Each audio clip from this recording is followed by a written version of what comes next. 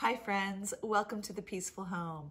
Today I'm going to give you a quick update after my season of being out after the holidays and having COVID, and I'm going to give you a sneak peek of our vacation rental, the thrifting that I've been doing to furnish it, and also my plans coming up for 2022. If you're new here, I'm Teresa Elling. I'm a professional organizer, parenting coach, wife, and homeschool mom to 6 graduated kids, and I love to talk about all things home and family on this channel. Now, if you've been following me for a bit, I had a very, very busy season. Our daughter got married, our last of 6, and then we went straight into the holidays. And then all of my plans for January were scuttled when I got COVID.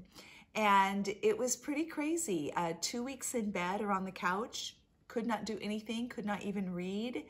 The 3rd week, I was able to get up and do a few things.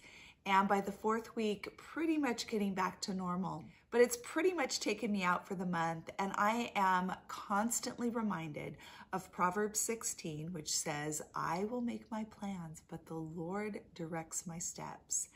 And so whatever I had planned for this season, obviously God had other plans, and my job was to submit to that and rest in Him. And just really getting vision for this upcoming year. So I'd have to say overall, it's been a good season and I'm ready to move forward. Maybe not at the same pace I was going at before, but that's a good thing. We decided just a couple of months ago to turn our now empty nest guest house into a vacation rental. And our goal was to have that finished by the end of January.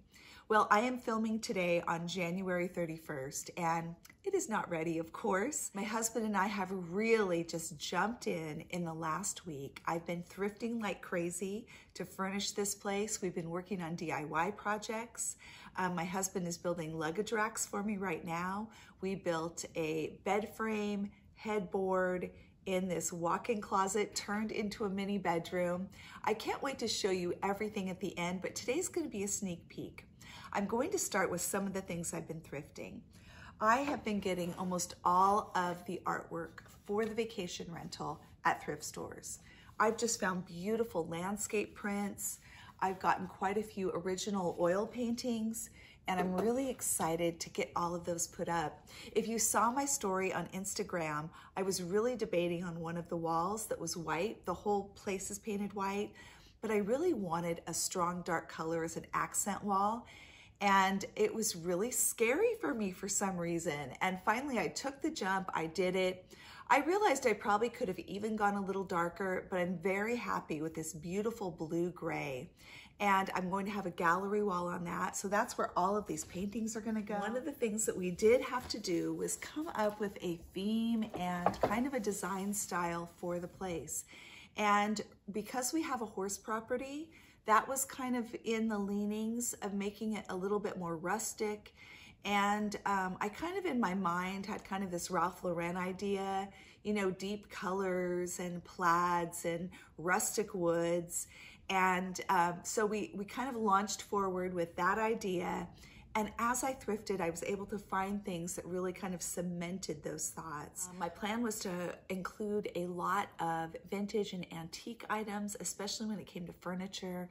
And I found this beautiful sideboard. It was $100, but it probably would have been more in an antique store. And I found it in this little hole in the wall thrift shop in Arroyo Grande and brought it home. I also thrifted almost all of the baskets. This one I'm probably going to hang, maybe put some dried flowers in it. Here's another example of really unique and beautiful basket that I found. And most of these were anywhere from 50 cents to a couple of dollars. I also have thrifted quite a few flat baskets that I'm hoping to do a basket wall above the dining table. I'll pause right here just to show you some footage of what the guest house looked like just a few days ago. To be honest, it was absolute chaos. And there was just as much clutter in my home. We were at the stage where we had purchased all of these things, but we didn't have any projects completed and nothing was put away. You could barely walk in the place. Now we have chosen to purchase all of our appliances and bedding brand new.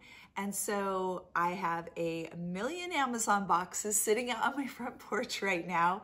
And it's going to take some time to get all of this stuff put in its proper place. Just yesterday, I was able to bring in the bookcase that I bought secondhand through Facebook Marketplace and load up all of the books that I had thrifted. I've also thrifted all of the decor for the vacation rental, including this really cool find, this equestrian bottle, and I figured it would fit great with the theme. I also have a collection of blue glass, and I added a few more pieces, and I'm going to be putting these in the pantry area of the kitchen. I found this clock. It was $7. This will go up on the gallery wall as well with all of those paintings. I wanted to show you one of my favorite DIY tricks for artwork, and that is to buy artwork and frames at the thrift store. However, I rarely find the two that I want together. So, for example, I found this beautiful oak tree, and I love it, but the frame is not the style that I want.